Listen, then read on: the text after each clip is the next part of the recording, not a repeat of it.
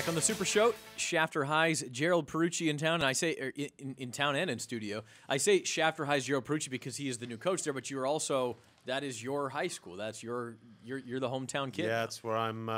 That's the place that I can say educated me through the high school years. Yeah, man. Yes. As the kids would say, that's your jam. I just called you a kid. When was the last time anybody called you a kid? A long time. I was kind of depressed. I just turned 40, so you know, you always get happy when you go to the store and you buy a bottle of wine or something. They still ask you to kick out your ID. Yeah. I didn't get ID'd. I was kind of depressed. That happened to us yesterday in the airport. Somebody bar. Really? Yeah. I looked at him. I laughed at him, actually. Yeah, that's funny. I get happy and thank them whenever I do that. Believe it or not, I get carded from time to time. No, not my cherub-looking The goatee buddy. helps. No, Coach, I like this. I kind of like this narrative. I mean, us as journalists, we like to push the narrative. I know, but so you started your head coaching career in Kern County at East High. Yes. Had a couple of down years. Went to Bakersfield Christian. Had some very good years. You're 35 and 35 overall. It's like a good place to restart, you know. And now you're back home. And it sort of feels right that you should start at that even spot and just see what happens. Right? Yeah, you know, I mean, I was talking to somebody the other day, and they asked me, "Are you nervous or do you feel pressure and stuff?" And I really feel like my career all the way up to now has kind of led me to this place. I mean, when I feel sorry for the kids I coached at East High because I was such a young coach, head coach, that you go through so much learning when you're just starting out as a head coach, and now going through that time to BCHS and then even up to BC last year has just matured me so much as a coach that I'm just so different than what I was when I first started. And I know a lot of that change is probably in the details. You learn how to do different things more easily and smoothly. But overarching philosophy, has anything changed for you between East High and now? No, not really. I think, you know, offensively, I think I've kind of matured in the ways. I always knew what I wanted to do, but I think everything looks good on paper, and I think that's the thing when you first come in as a new head coach. You have things that you want to do, and I think this is going to work. And throughout time, you kind of mold and kind of shape yourself to what you want to do, both sides of the football. And then you find the other good thing is all this time I've really developed relationships with coaches that good coaches that have come with me to Shafter and have really improved the opportunity for my kids to have success there because we're all on the same page as coaches. So it's really absolutely good. All right, Jerald, we know very well that you love a high-octane offense. You had a very prolific quarterback at BCHS and a young man, what was his name? Oh, yeah, Brandon Jones. Talk to him today. Yeah, I'm joking. the Aztec. Yeah. Yes. You got a guy, Alex Aguilar, that's going to be a sophomore. That's a sophomore for you this year. You're high on him. With your offense, it's going to rely on his arm and what he can do. Talk to us about him and what you think is kind of out there for him in the next 3 years. It starts next week. Yeah. I know. I think with Alex that I've just kind of, as I've gotten to know him as not only a football player but as a human being, the kid is a big-time competitor, but he also he keeps everything kind of even kill. He's never too high. He's never too low. Be a great poker player. Reminds me a lot of Brandon in that way. I mean, Brandon, he'd throw a pick and come off the field and go, I'm going to throw that same ball, but I'm going to complete it next time. Alex has a lot of that. The thing that Alex has that Brandon did not is, you know, he went to the Valley Championship meet as a 200 hurler as a freshman. So he's got some wheels on him. Brandon was quick, but Alex has some north and south speed. The other aspects of it, that I like about Alex is the fact he's very coachable and he's starting to pick up what we do. And that sometimes can take quarterbacks a long time. But he's been able to really dive into what we do and study and do everything you're supposed to as a quarterback and has really stepped into the role and is starting to become really comfortable back there. And I think the exciting thing about that is if he's doing that as in the preseason as a sophomore, my gosh, in a couple of years, and might really have something. That's ultimately where we were going. And I don't want to talk about 2018 yet or anything like that, but I mean, it is part of it. Yeah, I mean, and that's the thing where we kind of decided as a coaching staff, do we want to kind of take our lumps this year with Alex as a quarterback? And we decided, yeah, I mean, with the group of guys we have up front and the running back behind him, I think we could take a little bit of pressure off him, having to expect him to win games. Now I think he can come in, make football plays, be an athlete, just make the easy throws and stretch the field when we need to, but he can really rely on that running game. And you talk about the running game, Nick Perez, yeah. Yeah, Nick is by far our workhorse. I mean, the thing is, though, he's really the leader on the defensive side of the ball. So if he's going to get any rest, it's going to be on the offensive side of the ball. So we actually have a sophomore that's going to be standing next to a sophomore in our backfield when Nick is not in there with Emilio Villagrán. So you have a few more gray hairs by the end of the yeah, year. I've already suspected that. Everybody says I turn, I call it the George Clooney effect, but I like that. Nobody sees it that same way. But does your wife even see it that way? actually, she's the one that gave that to me. Okay, God bless her. that's a good sign. That's a good thing, sign. So that's always a good thing. But hey, yeah, we're all married men here. We got that.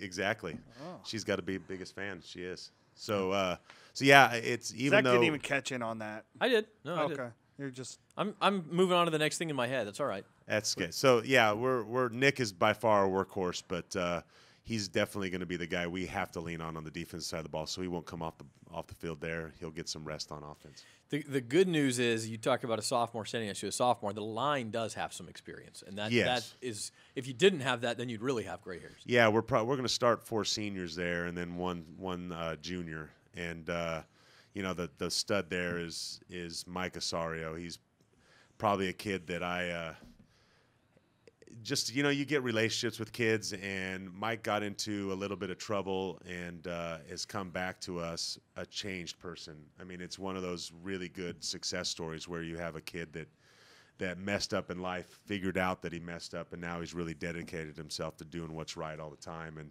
he's really bought in and is leading our offensive line to a different level. My offensive line coach does a great job with those kids, preparing them for not only what we do with the zone blocking and pass protection, but those kids really, I like them because they really play with an attitude. So. And that type of story, Jerald, that you talk about with Mike Osorio is why you coach. But absolutely. But does it take on even another level of meaning when it's a hometown kid? I mean, you feel like you're kind of giving back to where you came from. Yeah, I mean, ultimately, that's what we're here to do. I mean, yeah, it's about football, but football is just a platform for the relationships that we create with kids, and that's really what living's about, is the relationships that you make. And seeing a kid like Mike, who a lot of kids would have said, I got hosed in this whole deal. He took it on his own shoulder, owned his mistakes, and did his time away from Shafter High School at a different campus, and has come back and has been just a solid individual and leader. One cool. That kids can really look over and say, that's a kid that I wouldn't mind being later on in life. Jerald, you scrimmage at East this week. Yes. And then you're on the road the first 3 weeks. So yeah, September scheduling 16th. Greatness. Yeah, awesome. So September 16th, we're talking about it as we stand right now. You still got another month before you get to step back on the field at Shafter for the first time in how many years? I mean, have you thought about what that moment is going to be like for you? I mean, obviously you coached there numerous times at BCHS and at East, but have you really kind of thought about what it's going to be like to wear that shirt on that night and go, I'm back home? No. And I've been really my assistant coaches do it all the time. They're looking ahead. They're looking at all these other games and everything else. I'm going cliche. I haven't looked past Miramonte. I know we have East this week with our scrimmage, but Miramonte's, to me, starts the whole season off. I mean, getting a W your first week and to a team that beat us last year is a big deal for me. So to me, the homecoming's only sweet if we're 3-0 going into homecoming. So I think it's going to be a cool experience and a cool deal. But right now, I'm just worried about the first game against Miramonte. Let's take a step back and talk about Shafter. This is a proud program, as you well know. 22 league titles in your history, a couple of Valley titles, but it's been down for a good decade now. When you stepped in and sort of took stock of where the program was at, what did you see, and where did you see the need for change? I think one of the cool things is I played them every year, so True. It wasn't like I didn't know what they had or I wasn't aware of their situation up and down the program. So when the job came open and I threw my hat in, I knew exactly what I had, and like I tell the kids, I didn't come here to lose, and I really feel like we have an opportunity there to do some really, really good things here this year and really set this program on a new path, and it's been good so far. I just want you to know, in our special section, which comes out next Thursday, one thing we're doing this year is the best case scenario for each team if things go right, basically. And one of the things we have in there is that you beat Wasco for the first time in like 9 years. So no pressure or anything. But I know that one, and see, you're saying you take it week by week, and here I'm jumping 10 weeks. But well, I'll be honest, I can't walk 10 feet if I'm downtown in Shafter without somebody. It doesn't say anything to me about, hey, how you looking this year? What's it look like for the season? Are you going to beat Wasco? That's the first thing they ask. I mean, in that city, in both cities, it's the only thing that matters. I mean, yeah, you could be 9-1, and that 1 is to Wasco. It's going to be, oh, you had a great season, but. And so that's, we talk about that a lot as a program, but, if we get to that week 10 game and we end up beating Wasco, I firmly believe we will. And in the streak, it's because we're doing all the other things right. You don't beat a team like Wasco if you're not doing things right. Well, and how much more special is it when that game means something to both teams? Yes. Which it hasn't in a little while. Wasco's had some good seasons. Well, and it also means a lot, too, because it's Jerald's first year back at hometown, and then for Mike Rowland, his first year taking over for Prado. So, I mean, there's bragging rights really for the both of you to get started off on the right foot. Right, and we talked to Mike earlier today, and, I just think it's one of those cool rivalries, and it's just unbelievable when the pageantry is going on and everything else. So that's part of it, too. Before we let you go, Jerald, last year you spent kind of this year of purgatory outside of high school football, but you were up at BC coaching up there. What did you take away from that? Oh, well, probably the biggest thing is the amount of good coaches they have up there. I mean, I gained so much knowledge from just sitting down with, Carl Dean, their offensive coordinator. Carl and I talk a lot, and we actually found kind of a good relationship with each other. Because, when you go up there, you're like, oh, it's a high school guy, and even though Carl and I had a relationship before that, our kids both go to the same Awanas, so we see each other every Wednesday. Oh, very cool. But it's the thing that I appreciated and I learned a lot more up there was the finer points. I think in high school we kind of, because of our time constraints, we kind of, I think, cut corners on some things. But it really got me focused on the respect in the process of preparing to win each week. No doubt it makes you a better coach, then. Oh, yeah, it does. I mean, when you're sitting there, and it was 7-day week. I mean, I was there 7 days a week. Yeah. I mean, the only day I had off, but I was off recruiting, was on Fridays.